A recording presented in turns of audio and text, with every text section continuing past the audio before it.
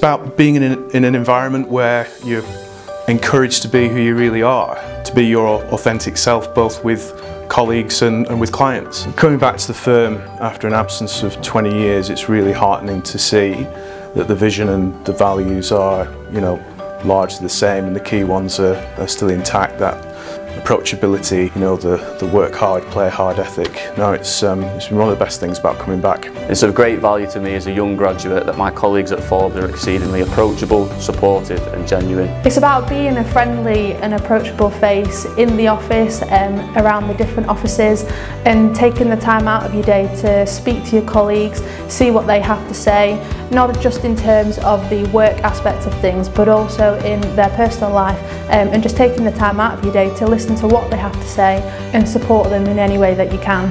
It's a different way of dealing with things at Forbes, whether it's with clients or colleagues. It comes from the culture which emphasises respect and openness for all, which makes us authentic as a firm and stand out as real people. It's evident in our successes, testimonials and recommendation. Every person and every case is unique and deserves to be treated that way.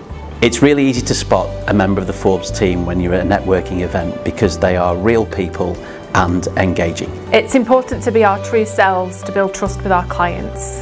It's the close relationships Forbes builds with its clients and contacts that demonstrate the authenticity of the business. It's because we are real people and we create not only professional but personal relationships with the clients from the offset, building trust and respect that makes us authentic.